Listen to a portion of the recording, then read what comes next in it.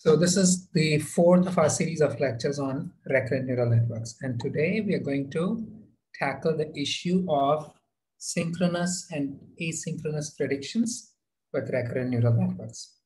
So far, the story so far is that we've seen that recurrent network structures can be trained by minimizing the divergence between the sequence of outputs that they produce and the target output sequence. And this is done using gradient descent, where the gradients are computed by backprop. The challenge is defining this divergence. The target output may not be time aligned with the input. It may not even be synchronous with the input. So how do we deal with this? To see this, first we are going to actually try to understand the problem and then begin dealing with the divergences.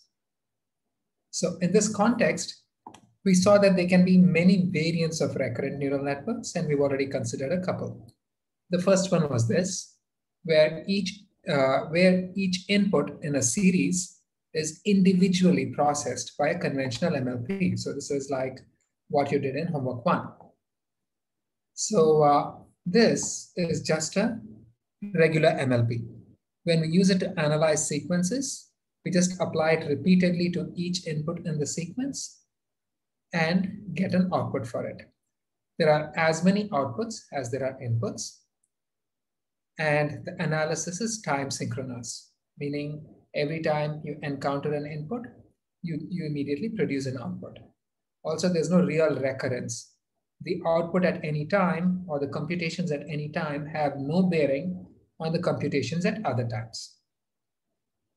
So if we apply this to series data, in this setting, since we treat each input separately, the number of outputs is the same as the number of inputs, and the number of target outputs is also going to be the same as the number of actual outputs. So here you will have a one-to-one correspondence between the target outputs and the actual outputs.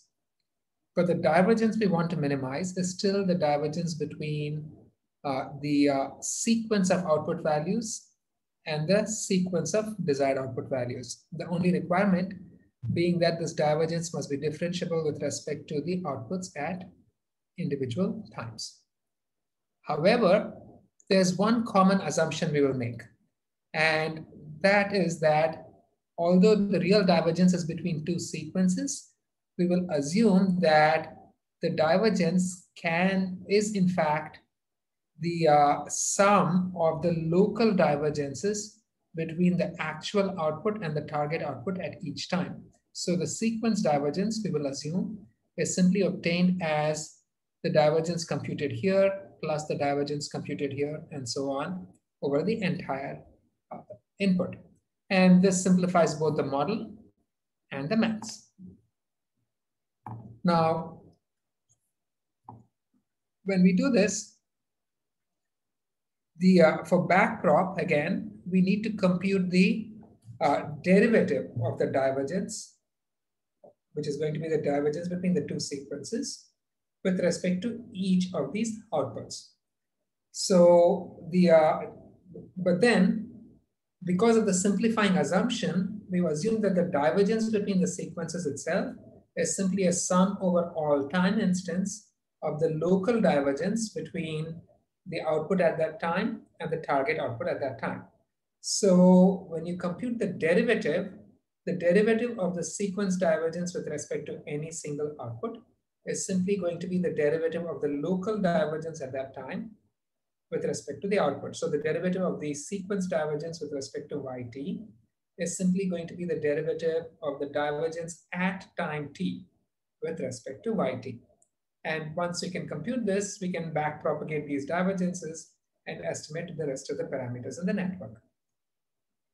And for classification tasks, the most commonly used local divergence is the Kullback-Leibler divergence between the target output and the desired output. And when the target output is 1 hot, then this, we remember, just ends up being the cross entropy. So we will have a poll just to verify that you have understood this already. So let me start this poll.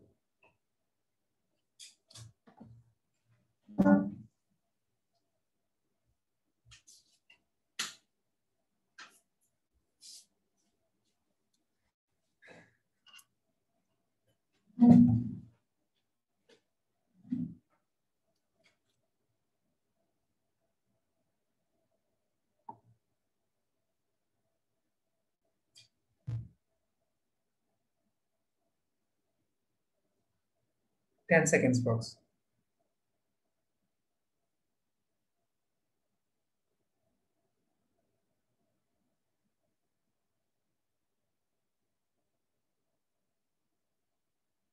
Okay, let me stop it right here.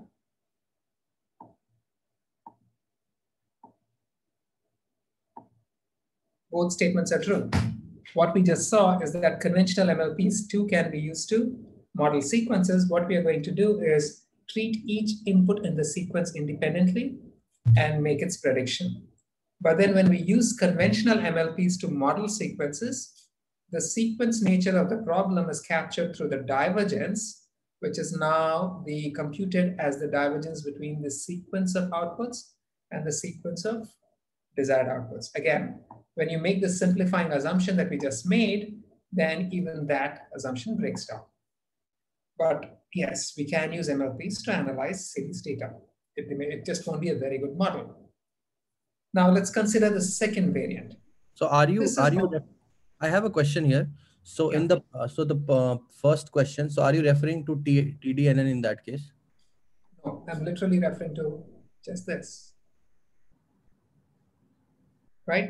Okay. You have a sequence of inputs and each one is being analyzed. Okay. Okay. So now let's consider the second variant. This is also a time synchronous network, but it's a recurrent network. Why is this time synchronous? Can anyone tell me? It's because for every input, you're getting an output at the same time. Exactly. For every input, you're getting an output at the same time, but it's recurrent. And why is that? You're also passing on the output from that input into the next one. Maybe not the full so output, you have this connection here. That's right. You have this connection here. So the output at any time depends on the outputs of the previous time, the computations at other times. So in a time synchronous recurrent network, the network produces one output for each input. So again, there's a one-to-one correspondence between the inputs and the outputs. And this is a genuine recurrent net, which means that the output at any time is also related to what is computed at other times. We use such networks for problems like stock prediction, where you want to predict the stock at each day, and the computations at each day sort of inform your computations the next day. Or for something like assigning grammar tags to words in a sequence. Particularly for problems like grammar tagging, part of speech tagging, the network can be bidirectional, but there's still going to be a one-to-one correspondence between the input and the output. If the network is unidirectional, we will process the input left to right and produce one output for each input. If it's a bidirectional network, then in the bidirectional networks, we will have a forward layer, a forward subnet processing the input left to right, a backward subnet processing it right to left, and combine their outputs. But even here, eventually you're going to have one output for each input. Now, I'm going to assume one-directional networks for the rest of this lecture, but everything that I say is easily generalizable to bidirectional networks. Now here, again, we're going to train the network using variance of gradient descent and backpropagation through time to compute the gradients. We're going to start with a collection of sequence training instances, where each training instance consists of an input sequence and a desired output sequence. And because now it's time synchronous, once again, you have one actual output at every time. You're also going to have one desired output at every time. So this desired output sequence is going to be exactly long as the input sequence. But the divergence is again the divergence between two sequences in the general case. So it's a sequence divergence. As the first step of backpropagation, again, we need to be able to compute the derivative of the divergence with respect to the network outputs at each time. Once you have these derivatives, you can perform backpropagation to train the rest of the parameters. The key challenge is how we compute this divergence. And the manner in which we compute it depends on the definition of the divergence itself. And this can get complex. So a simplifying assumption we'll often make is that the sequence divergence is just the sum of the divergences at individual, computed locally at individual instance, just like in the non-recurrent case. So the divergence between the inputs, the output sequence and the target output sequence is decomposed as the sum over all time of the local divergences between each output and its corresponding target output. So this is a simplifying assumption, but once we make it, then the derivative of the divergence with respect to each output is simply going to be the derivative of the local divergence at that time with respect to the output. And typical divergence that we will use in this setting for these local divergences, once again, is going to be the Kullback-Leibler divergence, where if y target is a one hot vector, then this Kullback-Leibler divergence simply becomes the cross entropy between the desired and actual outputs. So this again is something that you saw in the previous class, but in any case, here's another quote.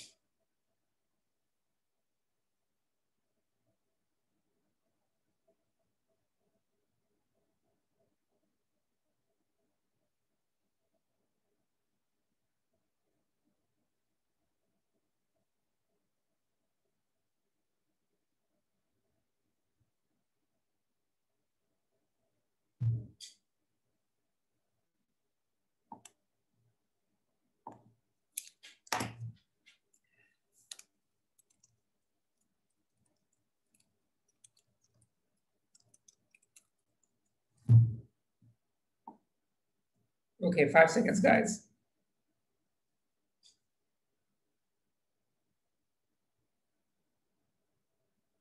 All right, let me stop this. So for time synchronous RNNs, again, there's one output corresponding to every input. It doesn't have to be unidirectional. It can be bidirectional, as we saw, right? And you can even combine unidirectional and bidirectional layers. So the directionality of the processing is not relevant. What is relevant is that you have one output for every input, and you can make the simplifying assumption that the divergence between the true and desired outputs is simply the sum of the divergences at individual times. So we've seen the first two variants of recurrent networks. Here's a third variant. This one, we went through all of the net variants in the last class. You'll remember, so now we're going through each of these carefully. Now this third variant, it produces a single output at the end of the entire input. Can anyone give me an example of a situation where you will need a network of this kind? Machine translation. I'm speaking of a single output. Sentence completion. Sentiment analysis. Pardon me? Document analysis. What do you mean by document? Sentiment analysis. Sentiment analysis, right? You can do this for or question answering, color of sky, it's got to come up with blue. Or you can do this for speech recognition, where you get a sequence of, if you're doing isolated word recognition, then somebody gives you the entire sequence of input features. And when you're done with it, at the last time, you must decide definitely what the word was. So you could get the entire sequence of vectors for a phoneme R. When it's done, you say the phoneme is R, right? So in these problems, the processing is simple. For inference, we feed the entire input, and at the last time, when the final input has been produced, we make our prediction. But then what about at intermediate stages? What happens out here? Now, the fact is that this is a recurrent network where every column is identical to every other column. So you actually do produce outputs at each time. You only read it at the last time. So is this point coming across? Is this clear to you guys? What's happening here? Yes. So the point is the structure is perfectly symmetric. The decision of reading the output is made. You read the output at only the final input.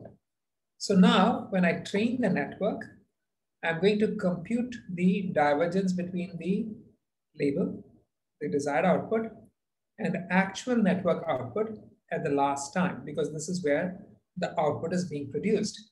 And now I can just use backpropagation to propagate those derivatives through the network and learn all of the parameters. But then when we do this, we're missing something important. We are ignoring what the network computes. We are ignoring some of what the network is actually doing. The network actually outputs values at all of these other times as well. We're just ignoring them. We're pretending that there are no outputs or that these outputs don't carry useful information. But then consider the case of speech recognition. If someone says the phoneme "ah," it is not just at the final input that you finally say, "ah, this was the word, this was the phoneme "ah," right? Even at these other times, it's still the phoneme "ah." So you expect the network to begin recognizing the phoneme "ah," that the person is saying the phoneme "ah" even before the final input. In fact, you expect that this one is going to be, the output here is going to be very similar to the output here. If, for instance, for some strange reason, the network thought the most probable phoneme over here was B, and then switched to "ah" over here, then there's probably something wrong with your model. So you expect the prediction to be consistent, right? And this we are ignoring. So to do a better job of training the network, what we can do is to not ignore these intermediate outputs and use them too. So accordingly, we're going to replicate this target label at each time. And we want the network to output the correct label at not just the final input, but at every time. And once I replicate the target label at each time, this has converted what was a odd-looking problem to a time-synchronous recurrent neural network. And we know how to deal with time-synchronous RNNs. We can compute the local divergences at each time, and then define the overall divergence as the sum of all of these local divergences, or the weighted sum of these local divergences, and then propagate the derivatives backward. Now, I'm calling it the weighted sum because the weight you will give to the divergences for these replicated instance will depend on the problem. For problems like speech recognition, it's reasonable to expect that the correct label will be output at every time. So in this case, the weights are going to be 1 for all of these. On the other hand, if you have a problem like question answering, the situation is different. If the question is color of sky, until the word sky is entered, the answer blue doesn't make any sense. So here, the weight would be 1 at the final time, and a weight of 0 at the prior instance makes perfect sense. And so we've seen this many-to-one model. Any questions about this model? Anything so? Any questions so far? Anyone? So I guess for the question answering case, the training will be slower because we really has to back propagate through time. Yeah. So we're not worrying about the training convergence rates and such like right now, but you're absolutely correct, right? We have a bigger problem on our hand, and the bigger problem is when we switch to this model on the right. This one is order synchronous, but time asynchronous. This is the order synchronous, time asynchronous sequence to sequence model. You have an input sequence going in, you have an output sequence coming out, but you don't have a one-to-one correspondence between the input and output sequences. And so the outputs themselves will come out intermittently. We saw an example of such a problem in the last class. Which one was it? Anyone remember?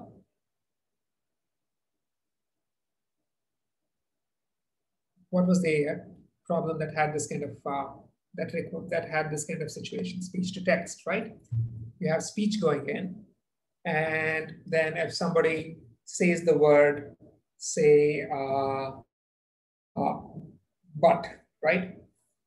Then as you process the input, you're going to continue processing the input till you got to the end of the phoneme bar, and then you output the bar. Then you continue processing the input till you get to the end of the phoneme and then you output the and then you continue on, and when you get to the end of t, you output the t. So this is order synchronous. The order of the input strictly determines the order of the output, but it's not time synchronous. The number of outputs is not the same as the number of inputs. And now, in fact, this complex looking model is actually just the concatenation of multiple of these guys, as you can see, right? I just took the same model and concatenated multiple of them, but this simple concatenation causes problems. And the issue is this. During inference, the network is actually producing an output at every time. We are only reading some of them as the real outputs. But then during inference time, the network is just running, continuously producing outputs. And there's no oracle sitting there saying, read this output and read this output and read this output. We don't know when to read the outputs.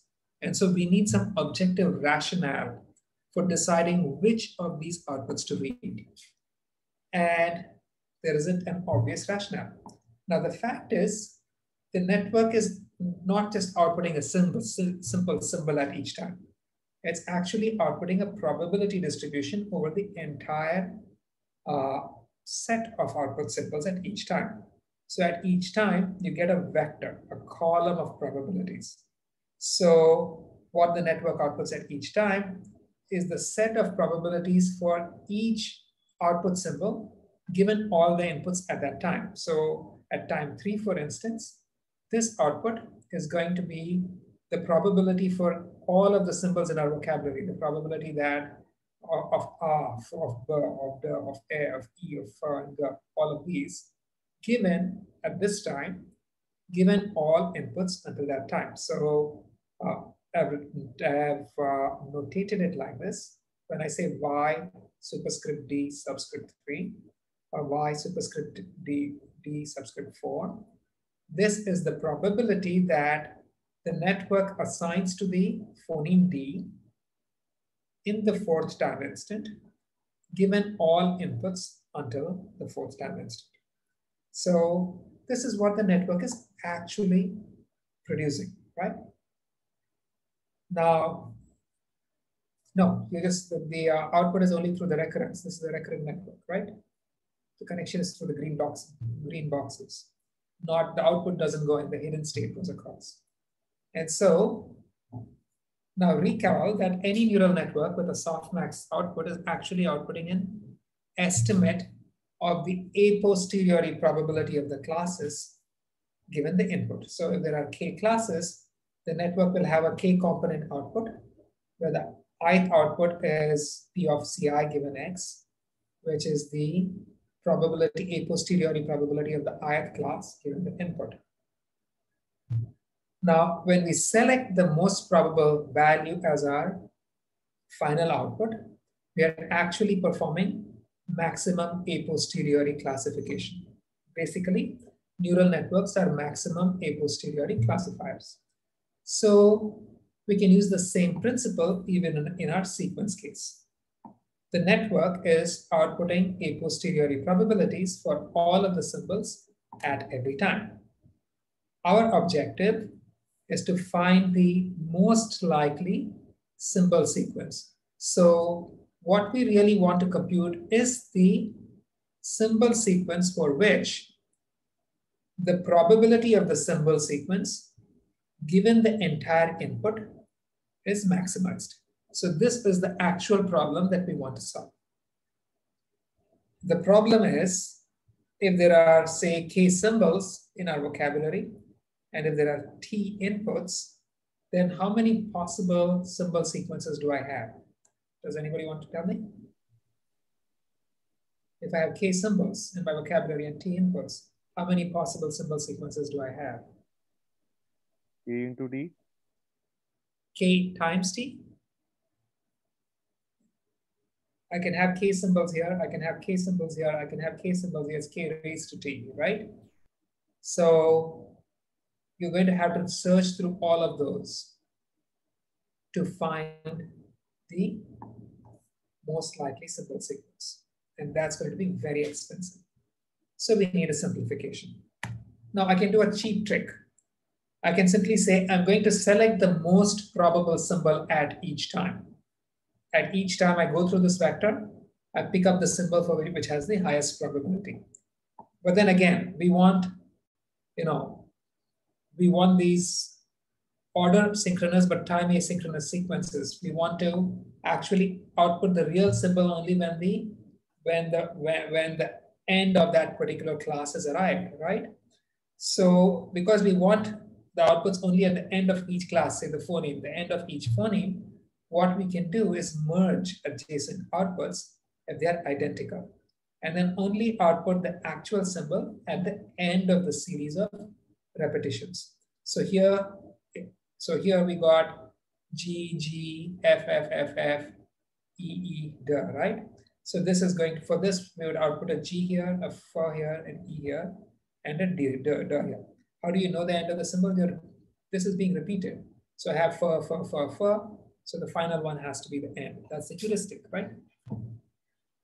You're getting to a problem.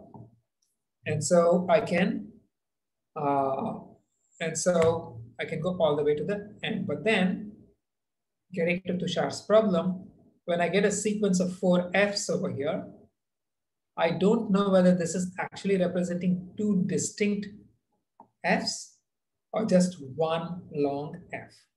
And so I don't know whether I should be outputting G, F, F, E, D, or just G, G, F, E, and D, right? And of course, it's also ignoring any other constraints you may have. The output may be completely meaningless in any case. I mean, I can understand feed, but what's feed? I don't know, right? So the output can be meaningless. So we need more constraints. We need more constraints. And so a second option is to impose external constraints on what sequences are allowed. For example, you may want to only allow sequences corresponding to the pronunciations of dictionary words. Or as a second option, I can have sub-symbol units. For instance, I can say for every phoneme, a phoneme is actually represented as, if I have the phoneme P, the phoneme has a phoneme start and a phoneme end. And so this is the first half of the phoneme, and then this is the second half of the phoneme.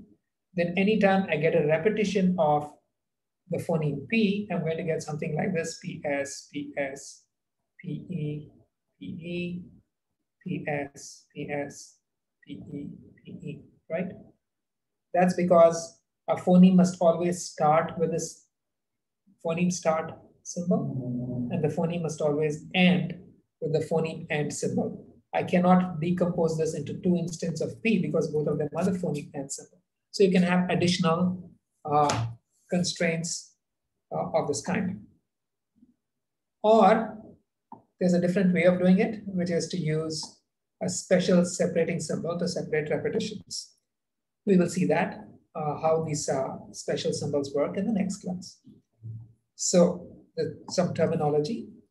We're going to refer to the process of obtaining a sequence output from the network, given the input, as decoding.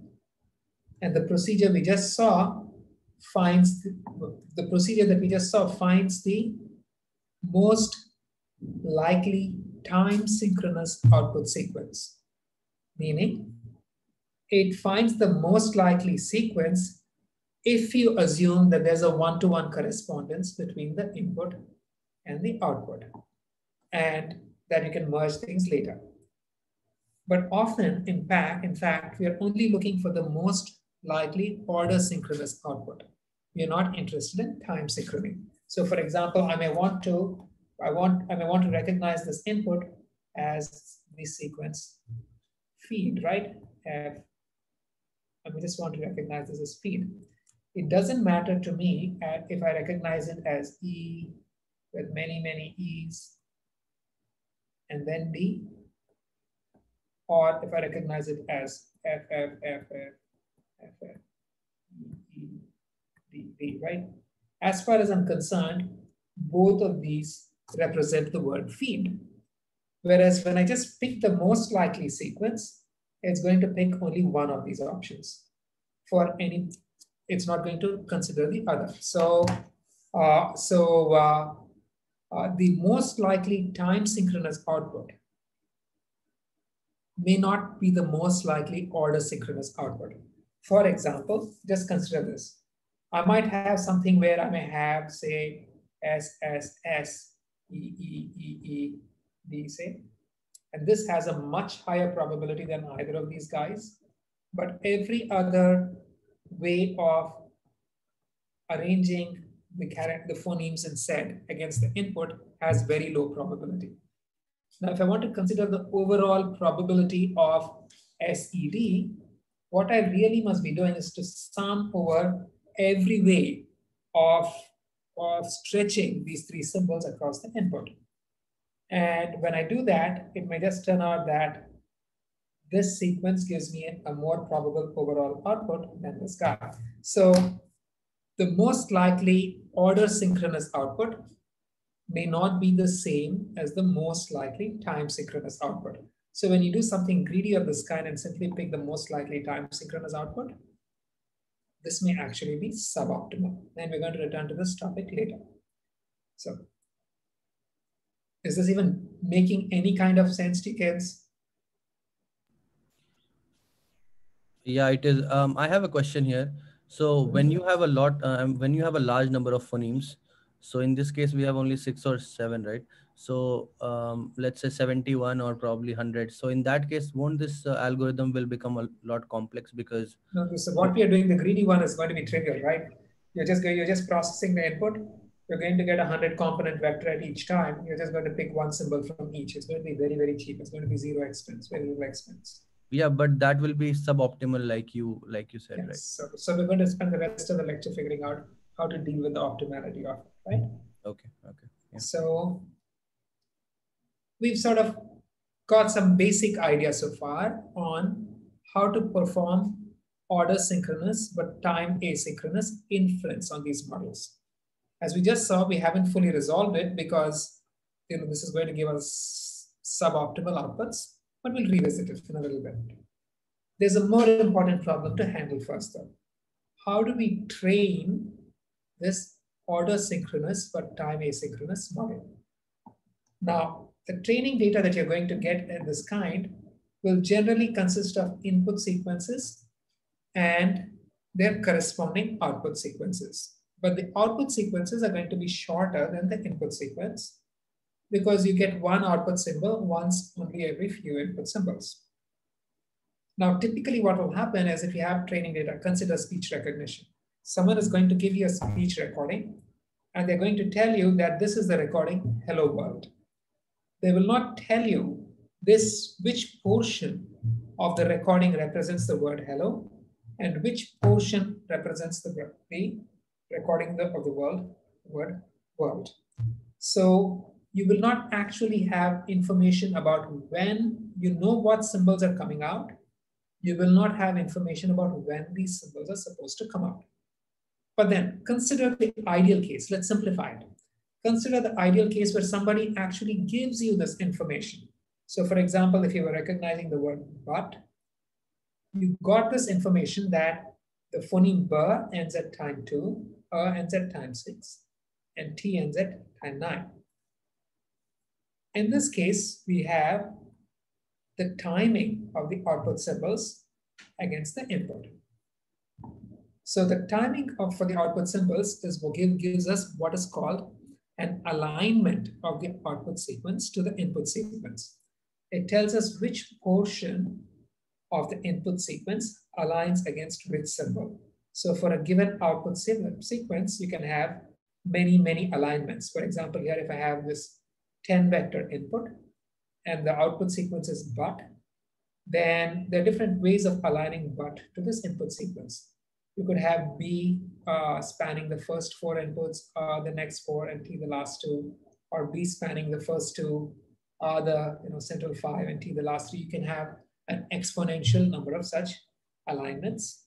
So if I simply give you the output sequence and say, the output sequence was but, you don't know which of these alignments is the one that actually represents that is actually valid for this particular recording.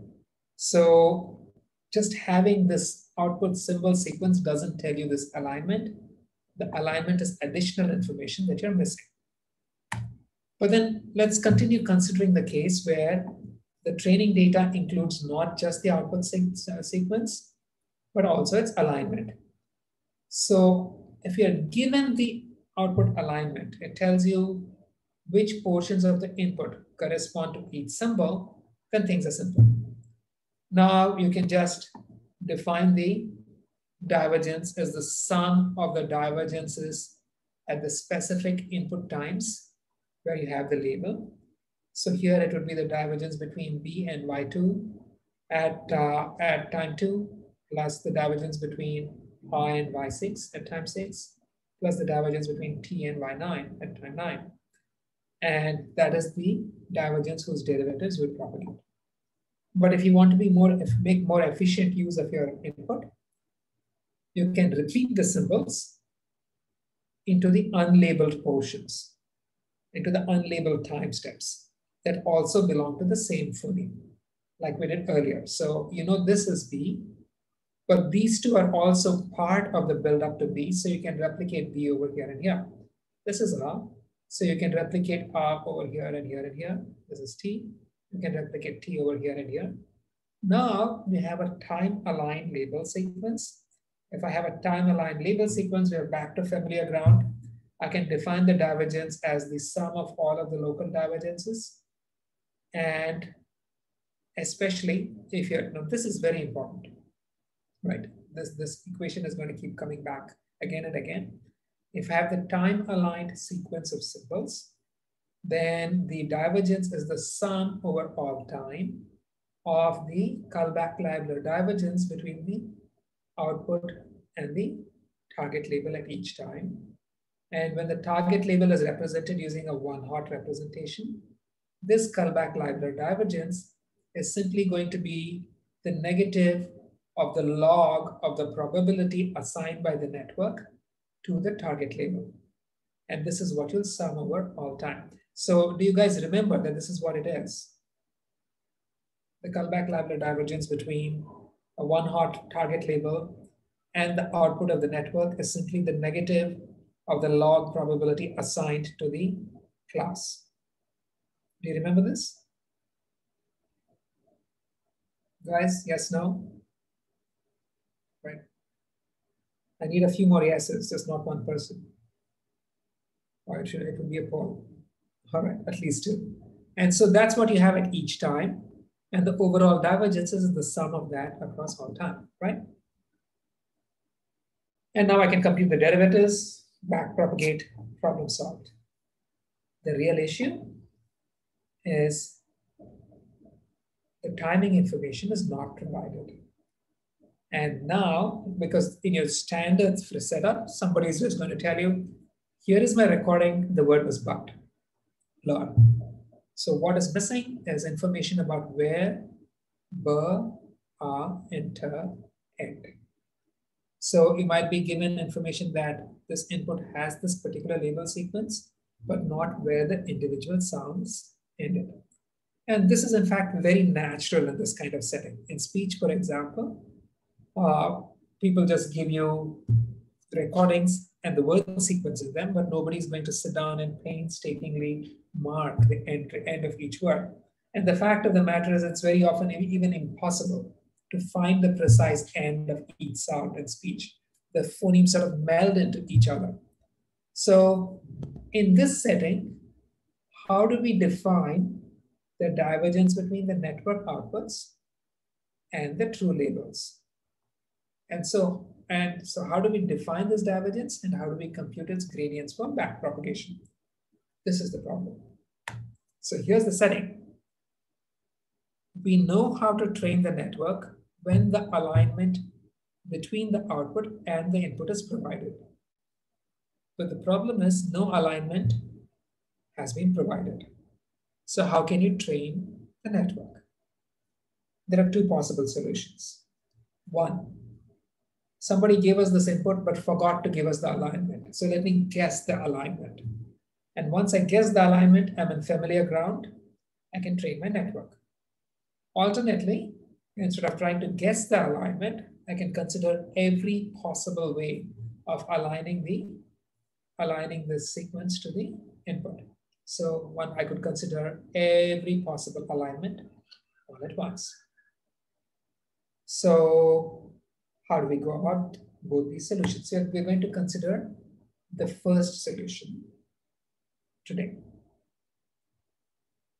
Here, for the first approach, we're going to try to guess the alignment between the target sequence and the input. And then we will use the guessed alignment to train the model. But then, what is the problem with trying to guess the alignment? How would we actually guess the alignment?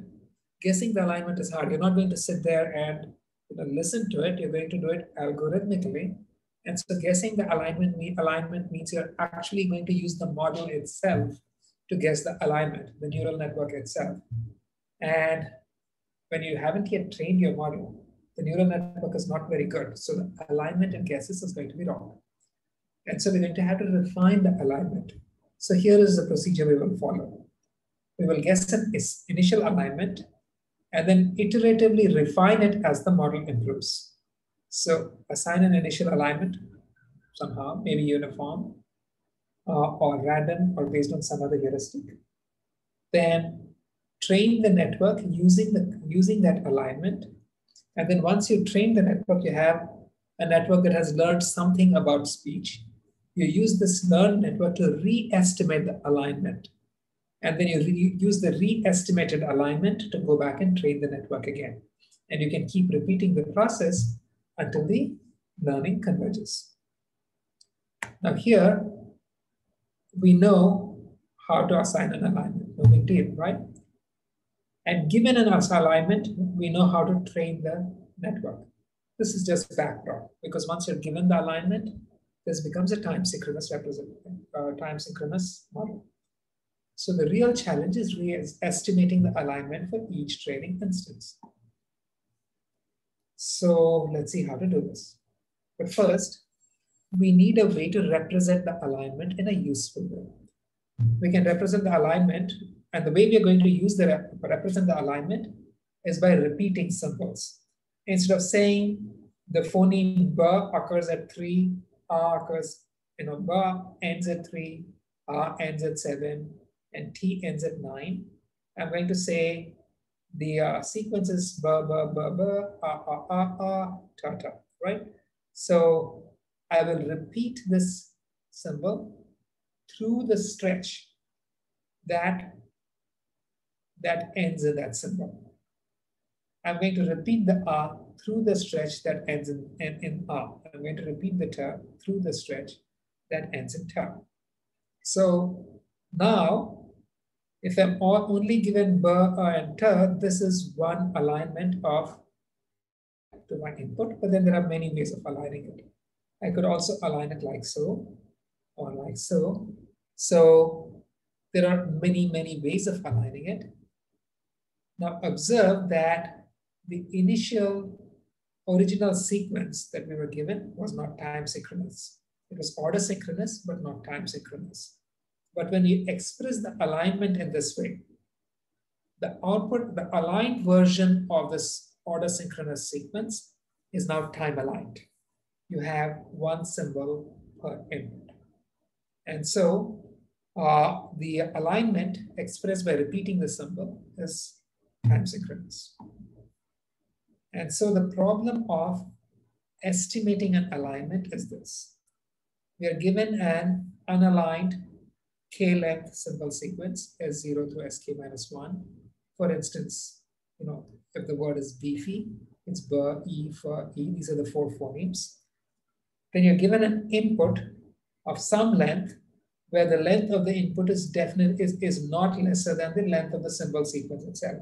So if the length of the input is n and the length of the symbol sequence is k, n is greater than or equal to k. And let's say you have a currently trained network. So we're dealing with the problem of aligning this sequence to this input using a trained network. So our job is to find an n-length expansion of the sequence obtained by repeating each symbol over here as the correct number of times, such that the sequence obtained after repetition is the same length as the input. So our job is to find this repetition. Now, if you do that, if you can successfully find it, you found an alignment of the sequence to the input. Now, before I continue, let me just introduce a little notation. I have a large S. So this large S represents a unique symbol in the order aligned but non-time aligned sequence, the original sequence. I'm also using a small s. The small s represents the small s represents the symbol at any given time. So when I say S0 is the symbol at time 0. And S0 is going to be one of these guys, right? So again, the uppercase S's represent the unaligned sequence. The lowercase S's, like this one here, represents their alignment. And so for this instance, beefy, if my input were 1, 2, 3, 4, 5, 6, 7, 8, 9, 10 long, and if I align beefy to the input and I got this alignment, then I'm going to have over here S0 is B, S1 is E, S2 is F, and S3 is again E. But then using the smaller symbols, I'm going to have, for this alignment, I have S0, these are the lowercase s's, S0 is B, S1 is B, S2 is E, S3 is E. These are my S's. They look, these horrible squiggles are S's. S4 is E. S5 is F, and so on. So, is this notation making sense to you guys? In spite of my horrible scribbles. Okay. Now, there are many ways of aligning this unaligned sequence. Actually, yes. Together. Cool.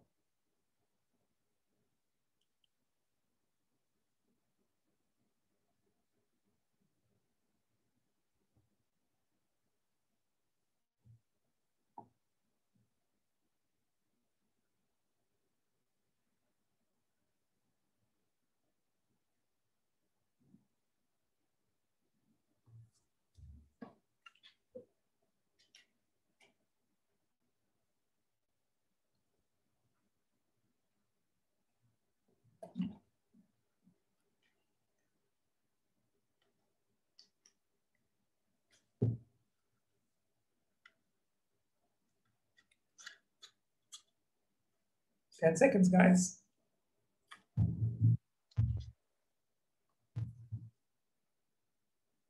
The poll disappeared. That's okay. We had to end it at some point, right? But okay. I'm going to kill this poll. We will repeat the poll at the end of the slide. Give me a minute. Now, when we showed you this poll, I was sort of introducing some notation, some terminology over here, and I wasn't sure how intuitive it is. So this is, they think of this as testing whether you and I are going to be speaking the same language. But here it is. When I think of aligning an unaligned sequence to an input, there are many ways of aligning an unaligned sequence to an input. So to estimate the alignment, we want to find the most probable alignment. Formally, for an input of length n, we want to find the most probable n-length symbol sequence given the unaligned k-length sequence and the input. So this unaligned sequence and this aligned sequence are related. How are they related? The unaligned sequence is just a compression of the alignment. So for example, if I have an input of length 10, if I say B phi is the unaligned sequence, right? Then this guy is an alignment of the sequence, right? 1, 2, 3, 4, 5, 6, 8, 9, 10. So this guy is an alignment of the sequence, right? So you can see that the alignment can be obtained by repeating these symbols the appropriate number of times. But then how can I go from the aligned sequence back to the unaligned sequence? The way I can go from the aligned sequence back to the original sequence is by squelching repetitions, right? I can get rid of repetitions. And if I get rid of repetitions, I'm going to get back the original sequence. But then, removing repetitions to reduce the length of the aligned sequence is what I will call compressing it. But there's an issue over here that if I have something like this, I'm trying to write cleanly, but my handwriting is not. If I have something like this, then there are many ways of compressing the sequence, right? Can somebody give me a couple of different ways of compressing the sequence? What compressions could I have?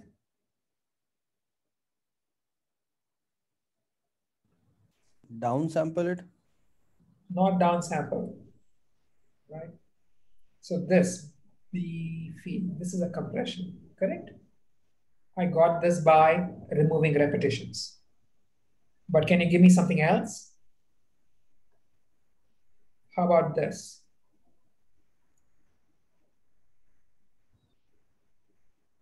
This too is a compressed version of this guy, right? We didn't say you have to remove every repetition. We just said we remove repetitions.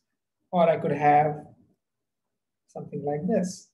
So there are many, many ways of compressing an alignment to get a compressed sequence. And the target sequence that we have over here is going to be just one of these compressions.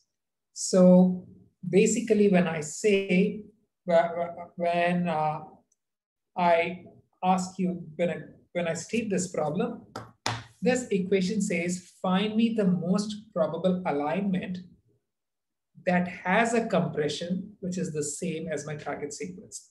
It doesn't mean every compression of this guy is B phi. It means that find me the sequence that has a compression, which is the same as my target sequence. Does that make sense?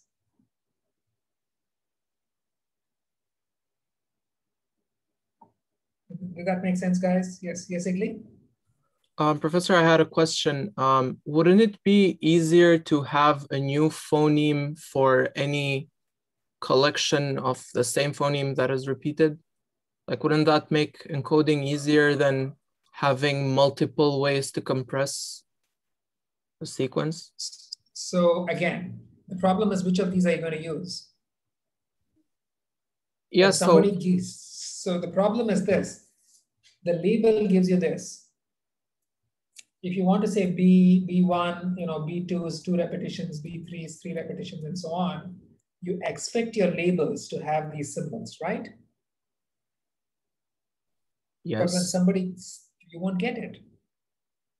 You didn't change the problem, right? So, going back to, yeah. Instead of having double E's, wouldn't it be better to have that encoded as a whole nother phoneme so that we don't have to choose whether we keep 2 or we keep 1, but we know that it's not that thing to begin with? Like, so we would increase the number of phonemes that we have. That would be kind of bad, but it makes compression be like unique. It's not, it doesn't solve the compression problem, right? Because if I have E and E2, now I have two symbols in my vocabulary, and I'm going to be having, your label will say this is E2. So you're going to begin looking at E2, sequences of E2. That's all it does, right? Okay. Because you don't get precise information when you get the labels. You're going to say this is a long E. So a long E is different than a short E, but that's about it. It's not going to say it's 300 milliseconds long, right?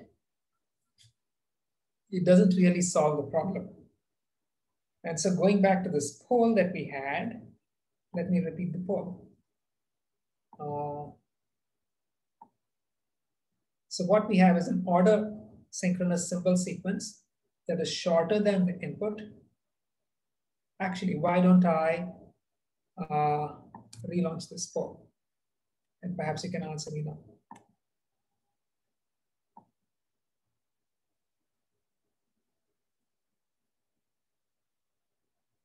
You have 60 seconds.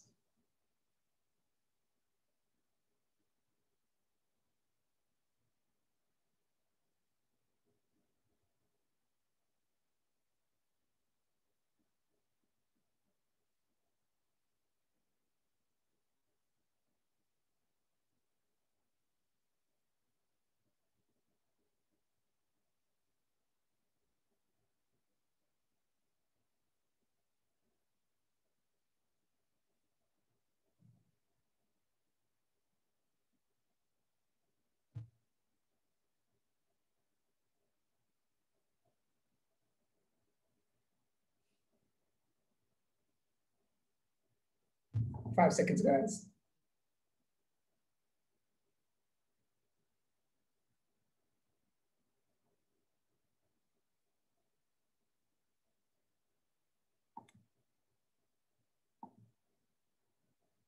The answers must be obvious, right? The first four are all correct and the last one is wrong. Order synchronous symbol sequences that are shorter than the input are compressed symbol sequences. A symbol sequence that is time synchronous with an input can be compressed to a shorter order synchronous input by eliminating repetitions. The alignment of an order synchronous symbol sequence to an input is a time synchronous symbol sequence. And an order synchronous symbol sequence that is shorter than the input can be aligned to the input by repeating symbols until the expanded sequence is exactly as long as the input. This is basically what we have been seeing so far, right? So hopefully this sort of brings the idea across. I'm going to just assume that you understood it.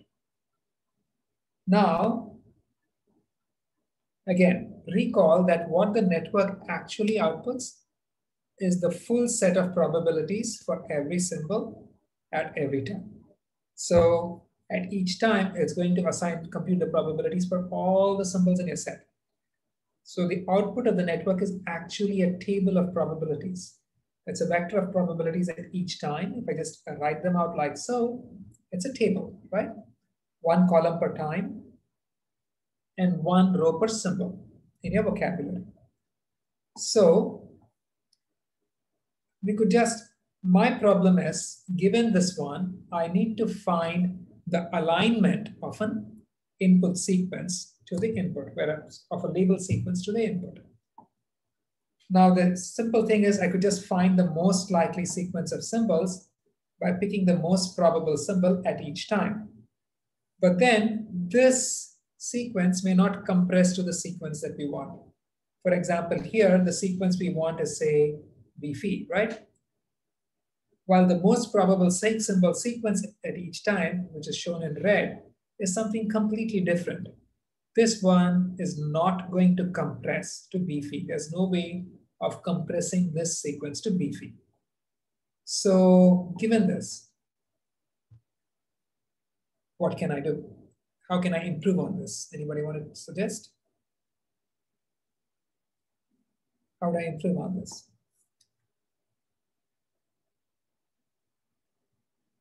Okay, since there are no answers, I can try simply blocking out all the rows corresponding to symbols that are not in our target sequence. So block out all rows other than B, E, and F in our example. Practically, the way you would do it is you'd run the net and get the full table of probabilities, and then copy the rows corresponding to B, E, and F over to this new reduced table, and then decode only on this reduced table. This way we are assured that we won't get any spurious symbols. If I decode on just this guy, is this enough to ensure that the decoded output is an alignment of my target sequence BFE? No, right? Because I can get something like this, this still doesn't ensure that the output we get is a valid alignment. So, for example, here, the decoder obtained by selecting the most likely, most probable symbol at each time is going to be B, B, E, E, B, B, F, F, I. And this is going to compress at best to B, phi. So this is incorrect, right? So let's try something different. Let's copy the rows from the output probability table of the network and arrange them top to bottom in the same order as the symbol sequence that we are trying to align. So for BFE, we would copy over this B row of the table and make this our first row here. Then we'd copy the E row of this table, make this the second row. We'd copy the F row of this table and make this our third row. Copy the E row of the table, which is here again, and make this our fourth row. So when we do this, you'll copy the rows for each symbol in our unaligned sequence in order. So if a symbol occurs multiple times in the unaligned sequence, we're going to copy the row for that symbol multiple times, once for each time that it occurs in this sequence. And so here's the pseudocode for, so basically if a symbol occurs multiple times, we repeat the row in the appropriate location. Here, for instance, E occurs twice in the second and fourth position, so we have the row E copied over twice. Now, here is some pseudocode for constructing the table. The small s here is the table. And we're going through each of the n symbols in our unaligned sequence and copying the corresponding row into the ith row. So for the ith symbol in our unaligned sequence, we are finding the corresponding symbol SI and copying that row over into the table. So here, for example, for the first symbol is B. So SI would be B, S1 is B. You copy the B row over as the first row of this table. The second symbol is E. So you copy the E row as the second row of this table, and so on. And now, we will now decode from this table, but with the constraint that the first symbol in the decode must be the top left block, and the last symbol must be the bottom right. Furthermore, the rest of the symbols must follow a sequence that monotonically travels from the top left to the bottom right. So the symbol chosen at any time can only be in the same row as the previous symbol, or it can be in the next row as the previous symbol. It cannot be in a previous row. It cannot jump 2 rows. So when we choose a path through this table, the symbol chosen at any time can either be in the same row as the previous symbol, or it can be in the next row as the previous symbol. That way, you're guaranteed that when you compress the alignment, you'll always get the target symbols in the right order. And so here, any sequence that you get that follows these rules will compress to BFE. So to constrain the graph decode, we'll construct a graph where we will treat each cell in this table as a node. From each cell, we have 2 edges, one going immediately right and one going down 1 row and 1 step to the right. Each node over here has a score That's the probability for that cell. Remember, this table was constructed by extracting rows from the output of the network, right? So each row over here is basically a row of probabilities. This row is the probability for the symbol B at time 0. This is the probability of B for B at time 1 and so on. Every cell here is a probability for a symbol at some time. And so when we see this table over here, every node has a score that's a probability for this cell. And these symbols represent these probabilities. So YB0, for instance, is the probability assigned by the net to the symbol B at time 0. Every edge over here in the graph has a score that is 1. So once I draw this graph in this manner, I'm going to have a directed graph. This top left node is going to be the source node for the graph. And the bottom right node is going to be the sink node for the graph. And now if I draw any path through this graph from the source to the sink, that path is going to be a valid alignment of this target sequence briefing. So is this making sense to everyone? Okay. The problem simply becomes finding that of finding the best path or the most probable path through this graph. Now, the score of any path through this graph is simply the product of the probabilities of all the nodes in the path. So for example, for this partial path shown, the score is YB0 times YB1 times YE2 times YE3 times YF4. And that's because the edge probabilities are all 1. So every time we extend the path by one node, we just multiply that node's score to the current path score to get the score for the extended path. Now, an end-to-end path from top to bottom is going to be a complete alignment, and it will have a score, a probability. Now, there are an exponential number of such paths through this graph. If there are k symbols in the unaligned sequence, and if there are t inputs, then you have roughly of the order of k raised to t paths. So finding the most probable alignment is the problem of finding the most probable of these paths. Yes, the shortest path.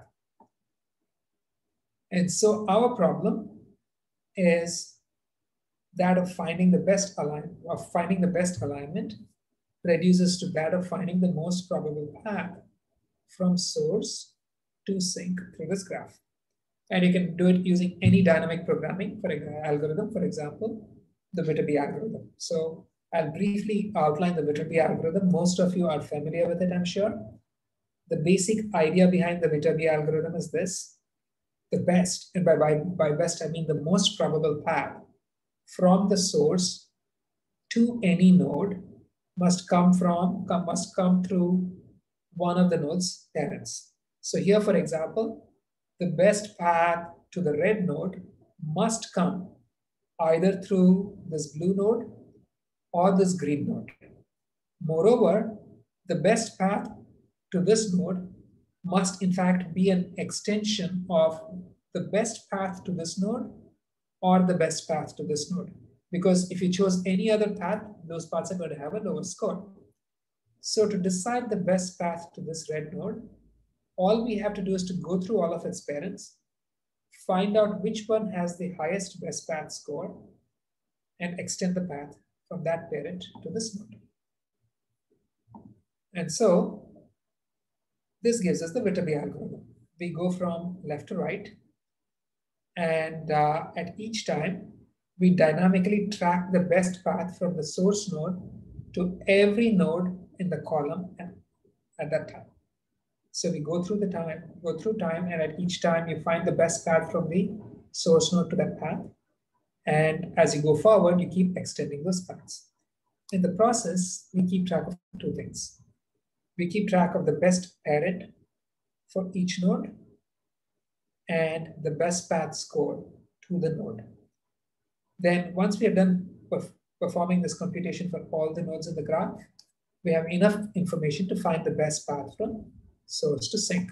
So to actually explain the algorithm, I'm going to introduce some notation. R over here is the row index.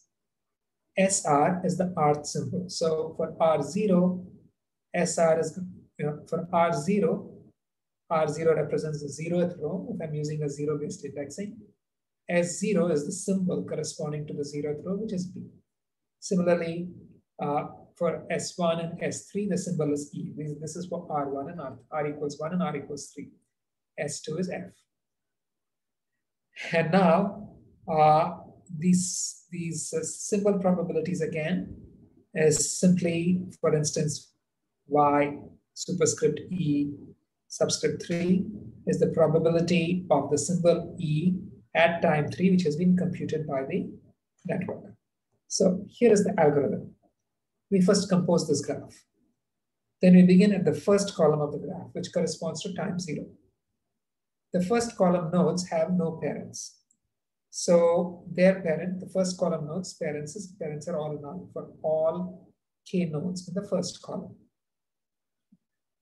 The first node here gets the probability for its corresponding symbol. So it's YB0. Since the path over here, so far, if I'm just looking for the best path from the source to this node, it's just the node itself. And so YB0 is also the best path probability to this node. Now, these nodes are not valid starting nodes for any path.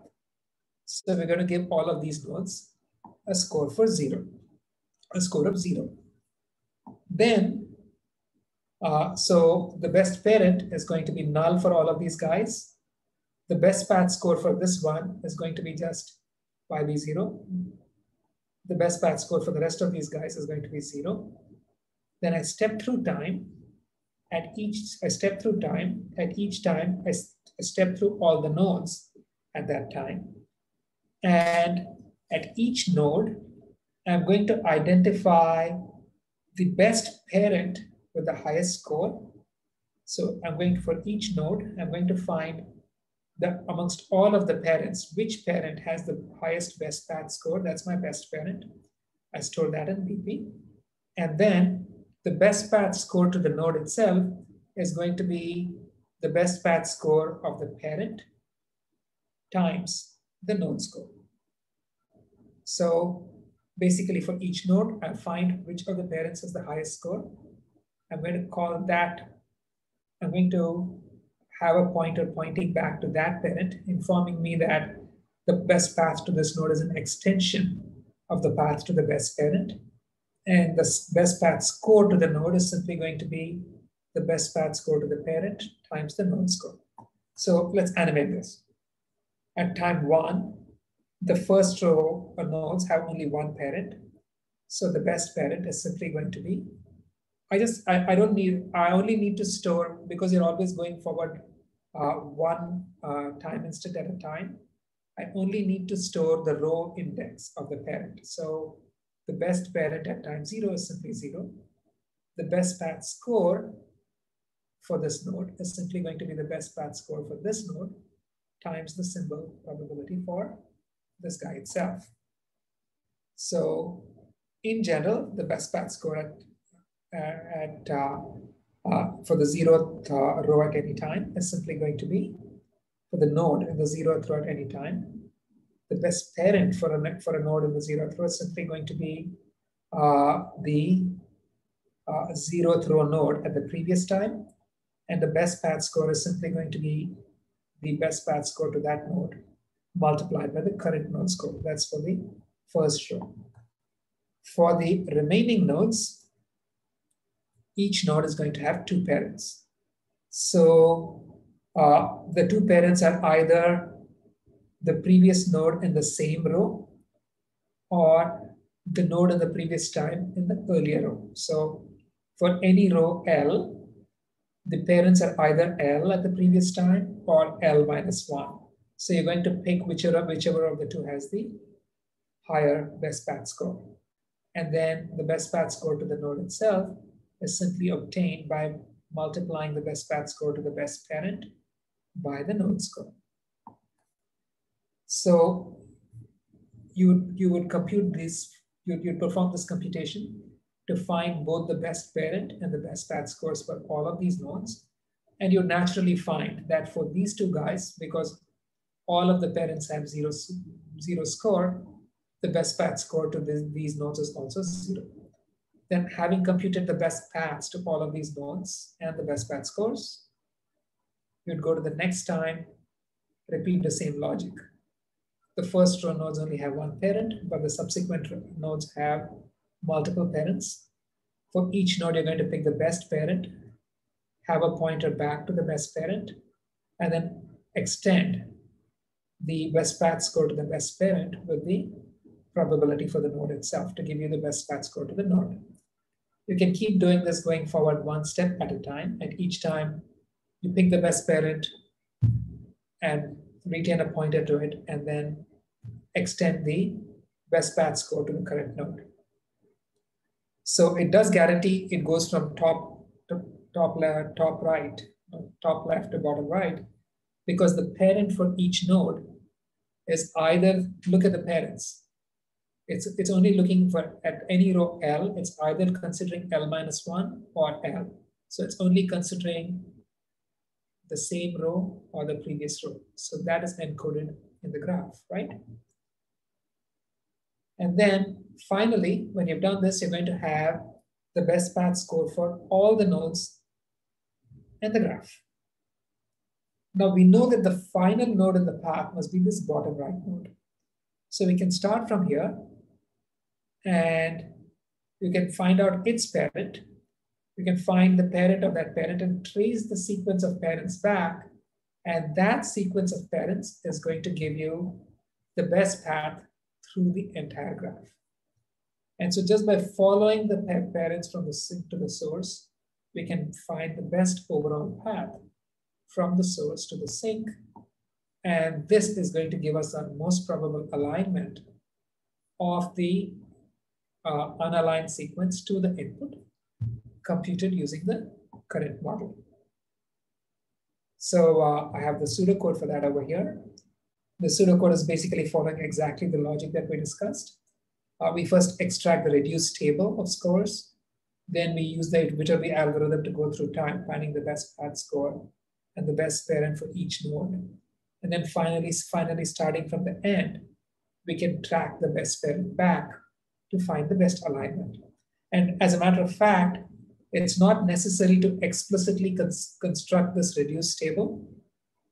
We can just use the fact that, instead of constructing this S table over here and using ST comma I over here, I can directly just use whatever value I would assign to STI in this upper portion of the table and have a reduced, a simpler code of this, which has indirect indexing. Please go through the code. You need to understand it for the quiz and the homework. So there is one more poll, one final poll. Can we do the next poll?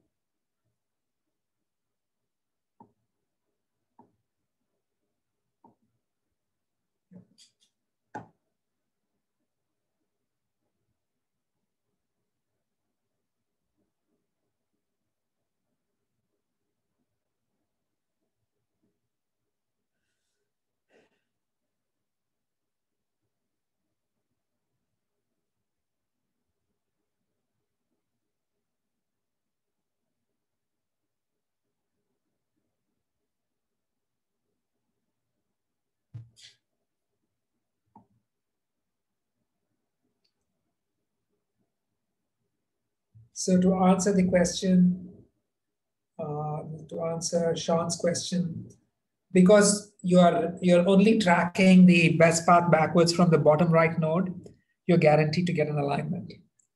And of course, the top row nodes, the bottom row nodes have an out degree of 1. The remaining nodes here have an out degree of 2. So let me stop the poll. And I'm going to need 2 more minutes, right?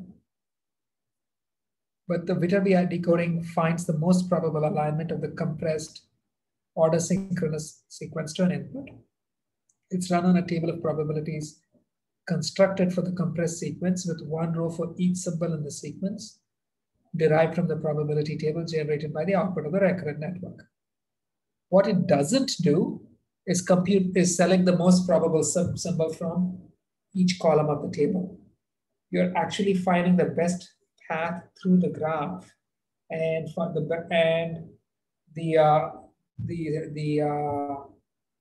symbol that you may end up with when you find the best path through the graph. For instance, this one may not locally be the most probable symbol in this column. It's just that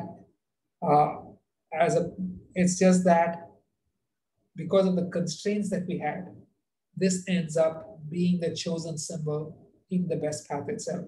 So while it may not be the most probable sequence over here, symbol over here, the symbols that follow these guys legally might have such low probability that they don't end up in the alignment.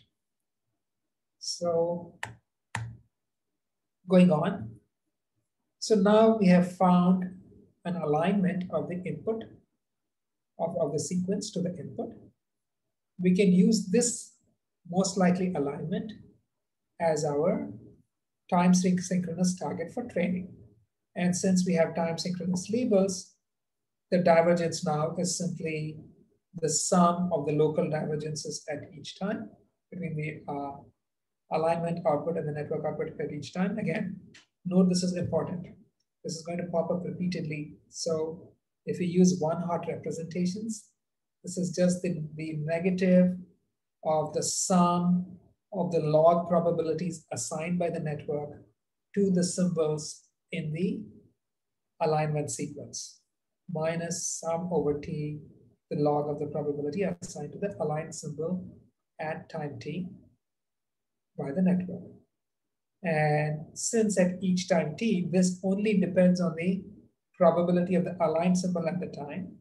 So the derivative of the divergence with respect to yt, the output at each time, the output probability vector at each time, is simply going to be this vector here, which is zeros at all components and minus 1 over the probability assigned to the symbol on the best path sequence, the aligned symbol at that time.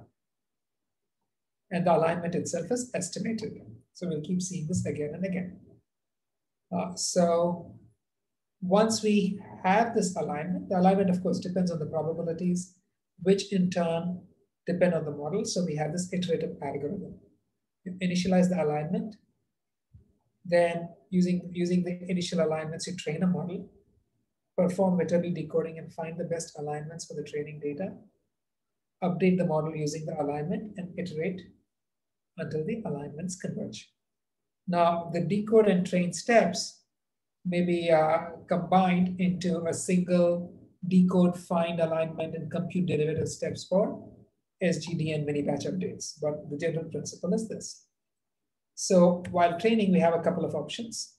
And each epoch, we could either go through the entire training data and find all their alignments and then update the model using SGD for the epoch. Or during SGD for each training instance, find the alignment as part of the forward pass and use it in the backward pass. So clearly this will be much more efficient. Now, this procedure will work and it's complete. The problem here is that it's prone to local minima. It is heavily dependent on your initial models, and if they're bad, your alignments will be bad and you'll never recover. So an alternate solution is don't commit to an alignment during any iteration. Instead, you consider every possible alignment of the unaligned sequence to the input. So this is what is called the Connectionist temporal classification methods.